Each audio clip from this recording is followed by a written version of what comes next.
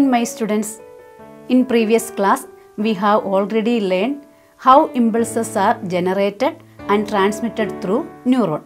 എങ്ങനെയാണ് ന്യൂറോണിൽ സന്ദേശങ്ങൾ രൂപപ്പെടുന്നതെന്നും അത് എങ്ങനെയാണ് ഒരു ന്യൂറോണിലൂടെ മറ്റ് സ്ഥലത്തേക്ക് അല്ലെങ്കിൽ ന്യൂറോണിൻ്റെ അഗ്രഭാഗമായ സിനാപ്റ്റിക് നോബ് വരെ സഞ്ചരിക്കുന്നതെന്നും നമ്മൾ കഴിഞ്ഞ ക്ലാസ്സിൽ മനസ്സിലാക്കി.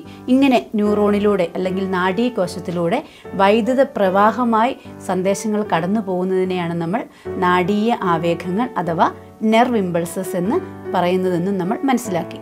ഓക്കെ അല്ലേ? അപ്പോൾ ഒരു നാഡീകോശത്തിൽ രൂപപ്പെടുന്ന ഇത്തരം സന്ദേശങ്ങൾ മറ്റ് നാഡീകോശങ്ങളിലേക്കും ബന്ധപ്പെട്ട കോശങ്ങളിലേക്കും എന്ത് ചെയ്യണം? കൈമാറ്റം ചെയ്യപ്പെടേണ്ടതുണ്ട്. അങ്ങനെ കൈമാറ്റം ചെയ്യപ്പെട്ടു കഴിഞ്ഞാൽ മാത്രമേ ഈ സന്ദേശങ്ങൾ നമ്മുടെ മസ്തിഷ്കത്തിൽ അഥവാ ബ്രെയിനിലെത്തുകയും ബ്രെയിൻ അതിനെ വിശകലനം ചെയ്ത് ഉചിതമായ പ്രതികരണത്തിന് നിർദ്ദേശങ്ങൾ നൽകുകയും ചെയ്യുകയുള്ളൂ. അത് എങ്ങനെയാണ് സാധ്യമാകുന്നതെന്ന് ഇന്നത്തെ ക്ലാസ്സിലൂടെ നമുക്ക് നോക്കാം. അപ്പോൾ എല്ലാവരും റെഡിയല്ലേ? എല്ലാവരും ബുക്കും പെന്നും പെൻസിലും ഒക്കെ എടുത്ത് റെഡിയായി ഇരിക്കണം. Okay, now we are going to discussing the impulses formed in a neuron are to be transmitted to other neurons and associated cells. How does this become possible? അപ്പോൾ എങ്ങനെയായിരിക്കാം ഒരു ന്യൂറോണിൽ രൂപപ്പെടുന്ന സന്ദേശങ്ങൾ മറ്റു ന്യൂറോണിലേക്കോ അല്ലെങ്കിൽ തൊട്ടടുത്ത കോശങ്ങളിലേക്കോ എങ്ങനെയാണ് ട്രാൻസ്മിറ്റ് ചെയ്യുന്നതെന്നാണ് ഇന്നത്തെ ക്ലാസ്സിൽ നമ്മൾ ചർച്ച ചെയ്യാൻ പോകുന്നത്. ഓക്കെ, എല്ലാവരും ചിത്രത്തിലേക്കൊന്ന് നോക്കിക്കേ. രണ്ട് ന്യൂറോണുകൾ തമ്മിൽ കൂടിച്ചേരുന്ന ഒരു ഭാഗം നിങ്ങൾക്ക് കാണാം. അതിൽ ആദ്യത്തെ എന്ന് പറയുന്നത് ഒരു ന്യൂറോണിൻ്റെ സിനാപ്റ്റിക് നോബും അടുത്ത ഭാഗം എന്ന് പറയുന്നത് മറ്റൊരു ന്യൂറോണിൻ്റെ ബിഗിനിങ് പാർട്ട് ഏതാണ്? ഡെൻഡ്രൈറ്റ് അല്ലേ? അപ്പം ഒരു ന്യൂറോണിൻ്റെ എൻഡ് പാർട്ടായ സിനാപ്റ്റിക് നോബും മറ്റൊരു ന്യൂറോണിൻ്റെ ആദ്യ ഭാഗമായ ഡെൻഡ്രൈറ്റും തമ്മിൽ മീറ്റ് ചെയ്യുന്ന അല്ലെങ്കിൽ ജോയിൻ ചെയ്യുന്ന ആ ഒരു പാർട്ടാണ് നിങ്ങളിപ്പോൾ ചിത്രത്തിൽ കാണുന്നത്. ആ ഭാഗത്തെയാണ് നമ്മൾ എന്ത് വിളിക്കുന്നത്? സിനാപ്സ് എന്ന് വിളിക്കുന്നത്. അപ്പോൾ ചിത്രത്തിൽ നിങ്ങൾക്ക് കാണാം രണ്ട് ന്യൂറോണുകൾ തമ്മിൽ മീറ്റ് ചെയ്യുന്ന ഭാഗം. ഇനി സിനാപ്സ് എന്ന് പറഞ്ഞാൽ ഈ രണ്ട് ന്യൂറോണുകൾ മാത്രം കൂടിച്ചേരുന്നിടത്താണോ ഉള്ളത്? അല്ല, രണ്ട് ന്യൂറോണുകൾ കൂടിച്ചേരുന്നിടത്ത് സിനാപ്സ് ഉണ്ടാകുന്നുണ്ട്. അതുപോലെ ഒരു ന്യൂറോണും മറ്റൊരു പേശീകോശവും, അതായത് ഒരു ന്യൂറോണും മറ്റൊരു മസിൽ സെല്ലും കൂടിച്ചേരുന്നിടത്തും എന്തുണ്ടാവുന്നുണ്ട്? സിനാപ്സ് ഉണ്ടാവുന്നുണ്ട്. കൂടാതെ ഒരു നാഡീകോശവും മറ്റൊരു ഗ്ലാൻഡ് സെല്ലും, ഗ്ലാൻഡ് സെൽ എന്ന് പറഞ്ഞാൽ ഗ്രന്ഥികോശവും, അപ്പം ഒരു ന്യൂറോണും മറ്റൊരു ഗ്രന്ഥികോശം കൂടി ചേരുന്നിടത്തും എന്തുണ്ടാവുന്നുണ്ട്? സിനാപ്സ് ഉണ്ടാവുന്നുണ്ട്. ഗ്രന്ഥികൾ എന്ന് പറഞ്ഞാൽ നമ്മുടെ ശരീരത്ത് ഒരുപാട് ഗ്രന്ഥികളുണ്ട്. ഗ്രന്ഥികളും അവ ഉൽപ്പാദിപ്പിക്കുന്ന രാസവസ്തുക്കളെക്കുറിച്ചും ഒക്കെ നമ്മൾ മൂന്നാമത്തെ ചാപ്റ്ററിൽ വിശദമായിട്ട് പഠിക്കും. അപ്പോൾ synapse is the junction between two neurons or A neuron and A muscle cell or A neuron and A glandular cell. മനസ്സിലായോ? അതായത് രണ്ട് ന്യൂറോണുകൾ തമ്മിൽ കൂടിച്ചേരുന്ന മീറ്റ് ചെയ്യുന്ന പാർട്ടിനെയാണ് നമ്മൾ സിനാപ്സ് എന്ന് വിളിക്കുന്നത്. ഒരിക്കലും രണ്ട് ന്യൂറോണുകൾ മാത്രം കൂടിച്ചേരുന്നിടത്തല്ല സിനാപ്സ് ഉള്ള. ഒരു ന്യൂറോണും ഒരു മസിൽ സെൽ അതായത് ഒരു പേശീകോശവും കൂടിച്ചേരുന്നിടത്തും സിനാപ്സ് ഉണ്ട്. ഒരു ന്യൂറോണും മറ്റൊരു ഗ്ലാൻഡുലാർ സെല്ല് അതായത് ഗ്രന്ഥികോശം കൂടിച്ചേരുന്നിടത്തും എന്തുണ്ട്? സിനാപ്സ് ഉണ്ട്. എല്ലാവരും ആ ചിത്രത്തിലേക്ക് ഒന്നുകൂടി നോക്കിക്കേ. Synapse is the junction between two neurons or A neuron and A muscle cell or A neuron and A glandular cell. അതായത് രണ്ട് നാഡീകോശങ്ങൾ തമ്മിലോ നാഡീകോശവും പേശീകോശവുമായോ നാഡീകോശവും ഗ്രന്ഥികോശവുമായോ ബന്ധപ്പെടുന്ന ഭാഗത്തെയാണ് നമ്മൾ സിനാപ്സ് എന്ന് വിളിക്കുന്നത്.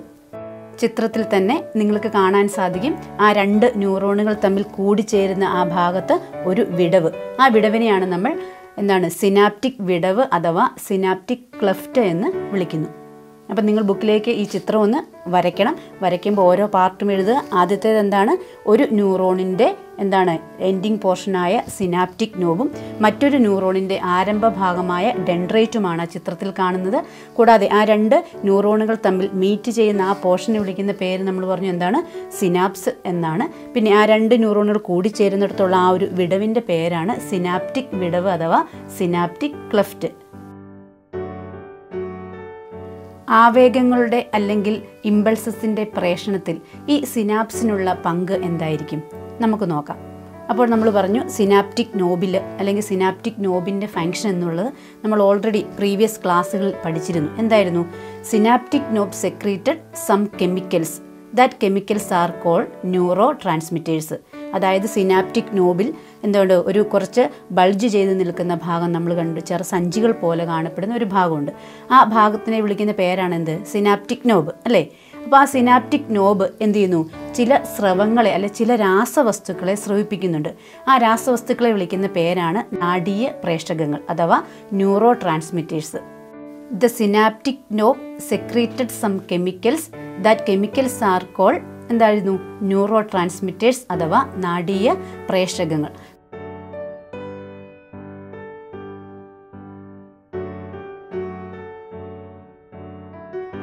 ഈ നാഡീയ പ്രേഷകങ്ങൾക്ക് അഥവാ ന്യൂറോ ട്രാൻസ്മിറ്റേഴ്സിന് 2 ഉദാഹരണമുണ്ട്. എന്തൊക്കെയാണ്? അസറ്റിൽ കൊളിൻ, ഡോപ്പമിൻ. അപ്പോൾ ഡോപ്പമിനെ കുറിച്ചൊക്കെ ഇനി നിങ്ങൾ പഠിക്കും. അപ്പം ഈ നാഡീയ പ്രേഷകങ്ങൾക്കാണ് ഈ ആവേഗങ്ങളെ കടത്തിവിടാനുള്ള എന്താണ് ഈ പ്രോസസ്സിലെ വലിയ പങ്ക് എന്ന് പറയുന്നത്. ഈ നാഡീയ പ്രേഷകങ്ങൾ അഥവാ ന്യൂറോ ട്രാൻസ്മിറ്റേഴ്സ് എന്ത് ചെയ്യുന്നു? തൊട്ടടുത്ത ഡെൻഡ്രൈറ്റിനെയോ അല്ലെങ്കിൽ തൊട്ടടുത്തുള്ള കോശത്തെയോ ഉത്തേജിപ്പിച്ച് പുതിയ വൈദ്യുത ആവേഗങ്ങൾ സൃഷ്ടിക്കുന്നു. അങ്ങനെ ഒരു ന്യൂറോണിൽ നിന്നും തൊട്ടടുത്ത ന്യൂറോണിലേക്ക് എന്ത് ചെയ്യുന്നു? ഈ നാഡീയ പ്രേഷകങ്ങൾ കടന്നെത്തി തൊട്ടടുത്തുള്ള ന്യൂറോണിൻ്റെ ഡെൻഡ്രൈറ്റിനെയോ അല്ലെങ്കിൽ തൊട്ടടുത്തുള്ള ഒരു കോശത്തെയോ ഉത്തേജിപ്പിച്ച് എന്ത് ചെയ്യുന്നു? അവിടെ നിന്ന് വീണ്ടും പുതിയ വൈദ്യുത ആവേഗങ്ങളായി ഒന്നിൽ നിന്ന് മറ്റൊന്നിലേക്ക് കടന്നു പോകുന്നു. The neuro transmitters stimulate the adjacent dendrite or cell and A new electric impulses are generated. തൊട്ടടുത്തുള്ള ഒരു കോശത്തെയോ അല്ലെങ്കിൽ തൊട്ടടുത്തുള്ള ഒരു ന്യൂറോണിനെയോ എന്ത് ചെയ്യുന്നു? ഈ ന്യൂറോ ട്രാൻസ്മിറ്റേഴ്സ് ഉത്തേജിപ്പിച്ച് വീണ്ടും അവിടുന്ന് എന്തുണ്ടാകുന്നു? പുതിയ ഇലക്ട്രിക് ഇമ്പൾസസ് അല്ലെങ്കിൽ പുതിയ വൈദ്യുത ആവേഗങ്ങൾ ഉണ്ടായി ഒന്നിൽ നിന്ന് മറ്റൊന്നിലേക്ക് എന്ത് ചെയ്യുന്നു? വൈദ്യുത ആവേഗങ്ങൾ കടന്ന് പോകുന്നു. ഇപ്പം നിങ്ങൾക്ക് വീഡിയോയിലൂടെ അത് കാണാൻ സാധിക്കും.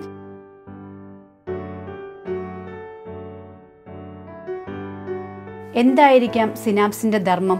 What is the function of synapse? Synapse helps to regulate the speed and direction of impulses. അതായത് ആവേഗങ്ങളുടെ വേഗത, ദിശ എന്നിവ ക്രമീകരിക്കുകയാണ് സിനാപ്സുകളുടെ ധർമ്മം.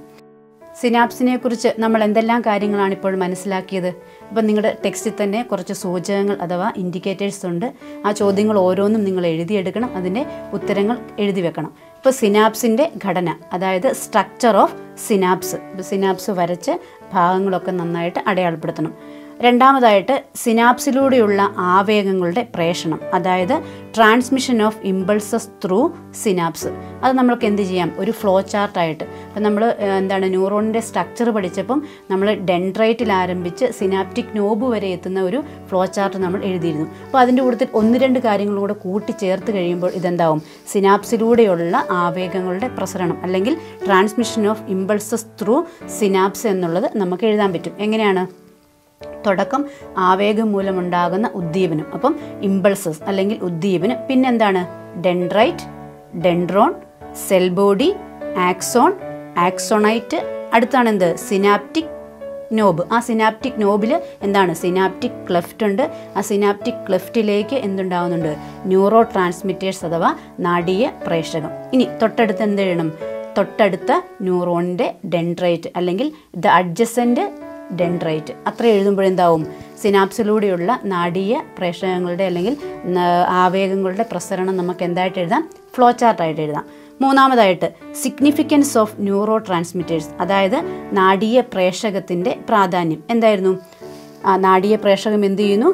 സിനാപ്റ്റിക് വിടവിലേക്ക് എത്തുകയും തൊട്ടടുത്ത ഡെൻഡ്രൈറ്റിനെയോ അല്ലെങ്കിൽ തൊട്ടടുത്ത കോശത്തെയോ ഉത്തേജിപ്പിച്ച് പുതിയ വൈദ്യുത ആവേഗങ്ങളായി കടന്നു പോകുന്നു. അതാണ് അതിൻ്റെ ഉത്തരവായിട്ട് നിങ്ങൾ എഴുതേണ്ടത്.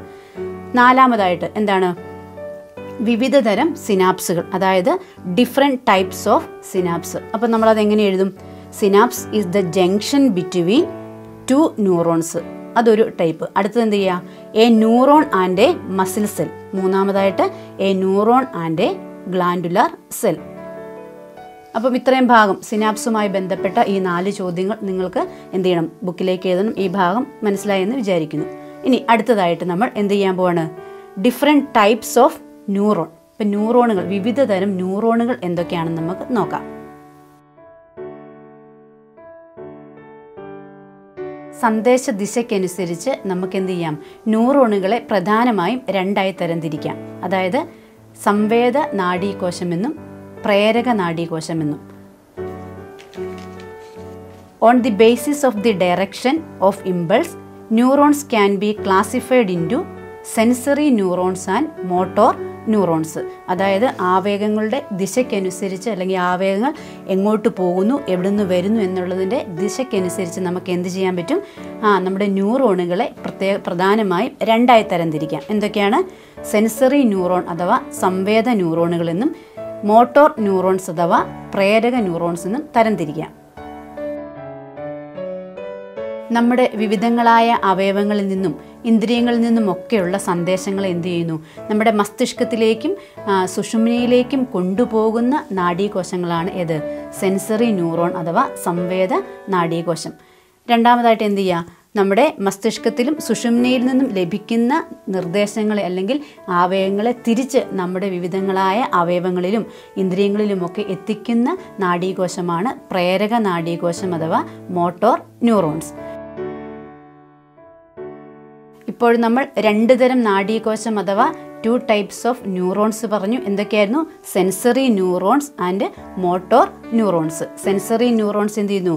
Carry impulses from body parts to brain and spinal cord. ഇനി മോട്ടോർ ന്യൂറോൺസോ?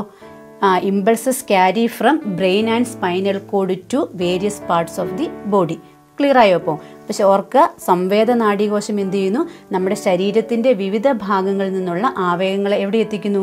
നമ്മുടെ മസ്തിഷ്കത്തിലും സുഷുമ്നയിലും എത്തിക്കുന്നു. ഇനി മസ്തിഷ്കത്തിലും സുഷുമ്നയിൽ നിന്നും ഉണ്ടാകുന്ന സന്ദേശങ്ങളെ അല്ലെങ്കിൽ നിർദ്ദേശങ്ങളെ തിരികെ നമ്മുടെ ശരീരത്തിൻ്റെ വിവിധ ഭാഗങ്ങളിൽ എത്തിക്കുന്ന നാഡീകോശമാണ് പ്രേരക നാഡീകോശം. ഇപ്പോൾ സെൻസറി ന്യൂറോൺ, മോട്ടോർ ന്യൂറോൺ, സംവേദ നാഡീകോശം, പ്രേരക നാഡീകോശം. ധർമ്മം മനസ്സിലായില്ലേ എല്ലാവർക്കും? ഇങ്ങനെ സംവേദ നാഡീകോശങ്ങളും പ്രേരക നാഡീകോശങ്ങളും എല്ലാം കൂടിച്ചേർന്നാണ് എന്ത് രൂപപ്പെടുന്നത്? നാഡികൾ അഥവാ നെർവ്സ് രൂപപ്പെടുന്നത്. സെൻസറി ന്യൂറോൺസും മോട്ടോർ ന്യൂറോൺസും കൂടിച്ചേർന്നാണ് നെർവ്സ് അഥവാ നാഡികൾ ഉണ്ടാകുന്നത്.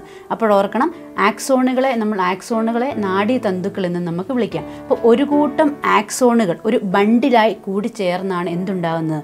നാഡികൾ അഥവാ നെർവ്സ് ഉണ്ടാകുന്നത്. അപ്പോൾ ചിത്രത്തിൽ കാണാൻ നമുക്ക് എന്താണ് ബണ്ടിൽ ഓഫ് ആക്സോൺ, അതായത് ഒരു കൂട്ടം ആക്സോണുകൾ കണക്റ്റീവ് ടിഷ്യൂസിനാൽ അഥവാ യോജക കലകളാൽ ആവരണം ചെയ്യപ്പെട്ടാണ് എന്ത് രൂപപ്പെട്ടിരിക്കുന്നത്? നെർവ്സ് അഥവാ നാഡികൾ രൂപപ്പെട്ടിരിക്കുന്നത് നിങ്ങൾക്ക് കാണാൻ സാധിക്കും. നാഡികളെ അവയുടെ ധർമ്മമനുസരിച്ച് നമുക്ക് 3ആയി തരംതിരിക്കാം. ഏതൊക്കെയാണ്?